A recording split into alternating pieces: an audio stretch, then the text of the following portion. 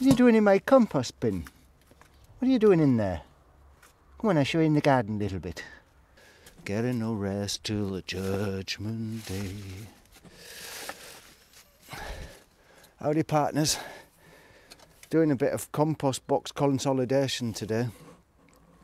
Over the winter, the compost box got really full and the plastic split apart here and the whole thing turned into basically a middin. So I cleared it all out, took out the good compost from the bottom, refixed this with plastic ties, got it all looking shipshape again. So that's compost unit number 1, that's the primary unit, that's where the stuff goes in directly from the kitchen. So let's go and have a look at primary unit number 2. So this is what the stuff looks like now.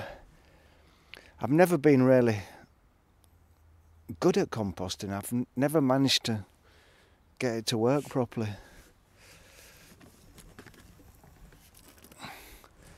And this little door's fallen off now, so I have to just fix this a bit.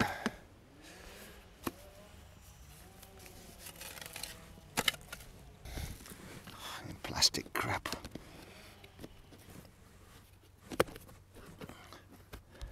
So that's what it looks like in there. Bits of plastic in there, does me head in. Kids always throw that in. And lots of eggshells, but it has composted down and it doesn't stink anymore.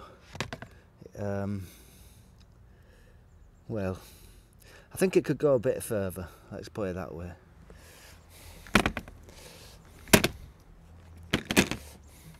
So we see the muck pile, this is all the dirt from inside the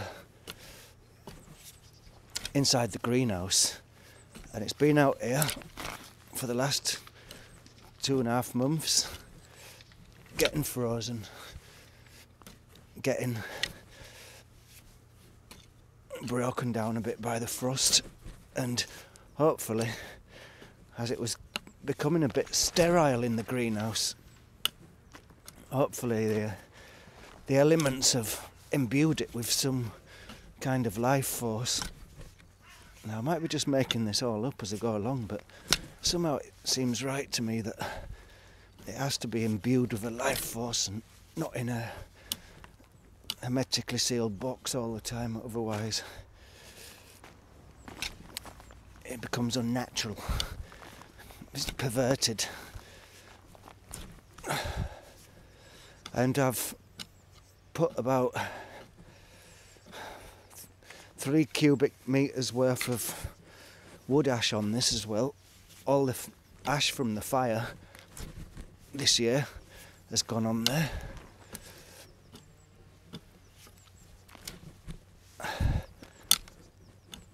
And it seems to be looking alright, apart from that bleeding cat shit on it. That's one thing that worries me, is putting that back in the greenhouse with cat shit on it and then having that on your salad, eh?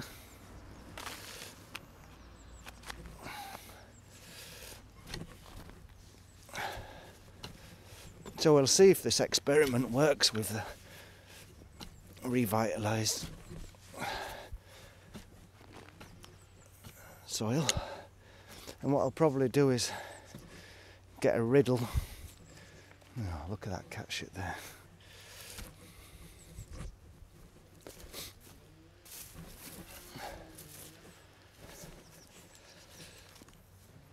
What I'll probably do is get a riddle, a Nelson riddle, and riddle it to get rid of any small bits of crap in there, roots and whatever.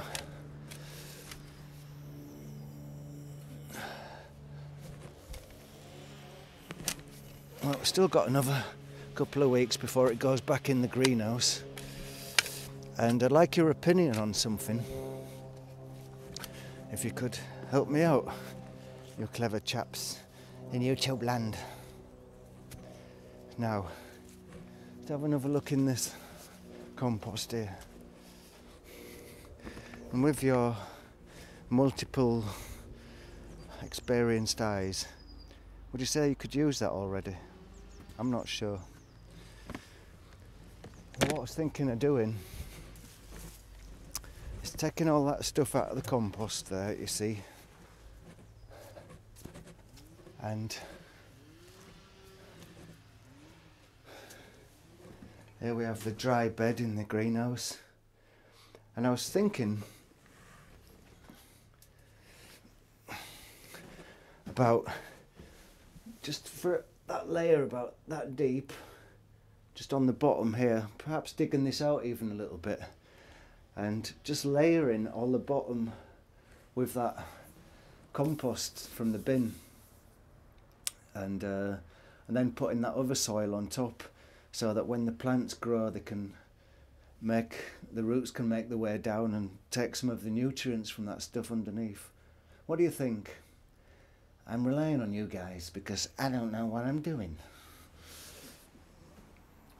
Even in here there's some cat shit there. Bloody hell. Oh, I hate it.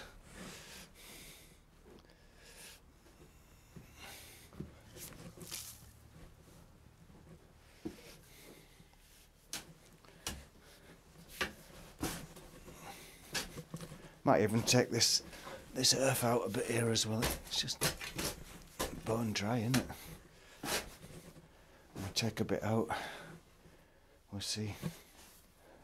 I'm sorry, I'm a bit distracted at the moment because I'm just keeping an eye open up there because my neighbour's sawing some big trees down, and when people saw big trees down, I've just got to stop and watch. So it doesn't look too bad, this stuff really, does it? Apart from the roots in there, which were, like I say, I'll riddle them out. So you can feel the springtime is coming.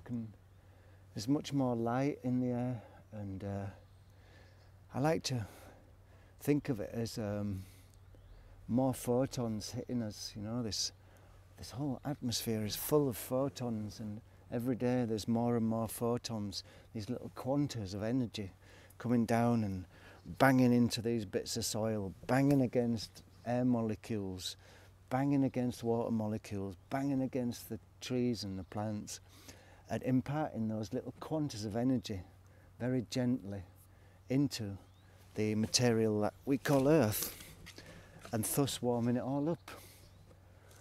So it's nice to get philosophical in the garden and look behind this world and see the other world which is behind this world which we can't see. I like to think that the garden's probably, it's just strapping on its running shoes now and sort of easing its feet into the starting blocks. But the race is not ready to go yet, but it will be soon. So I don't know what to plant in the greenhouse this year. I'm not doing tomatoes in there anyway. I'm going to do tomatoes outside this year. Right, I'll just have to have a break because I want to go and have a nosy up there, see what the neighbour's doing. I'm a nosy bugger me. Trying to clean up the cat shit a bit here. Not just our cats, it's other cats come in the garden and shit in here. It's disgusting.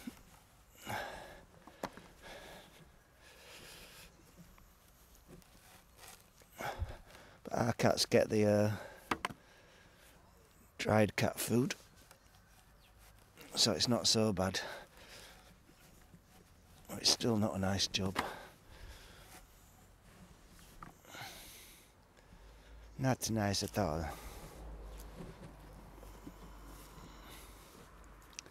Hey, just to think, eh?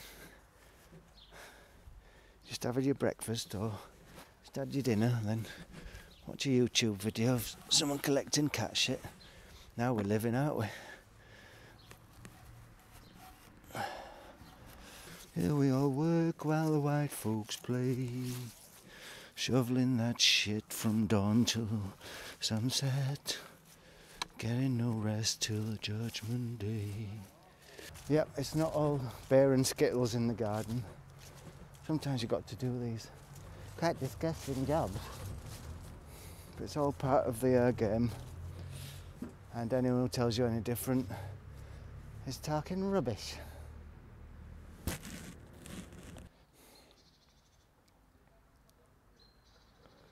So I should go and get the saw out now and saw up all these bits and pieces of the old Christmas tree and these scraps of wood and stuff.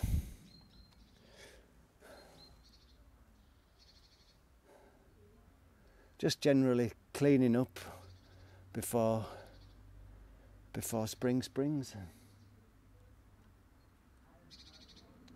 So if you could tell me what you think about putting that compost in as a sort of ground layer in the greenhouse, and just leave any ideas in comments below, see what you think.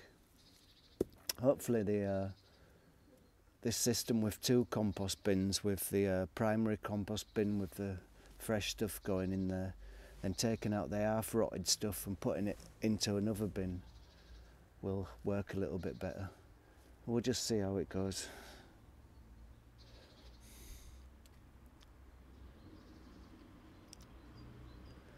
So shall I go and get my saw out and get all this mess cleaned up as well? I suppose I will. Okay then, I'll carry on with my work and wish you all a great day. Don't plant taters and he don't plant cotton, and those what plant them are soon forgotten.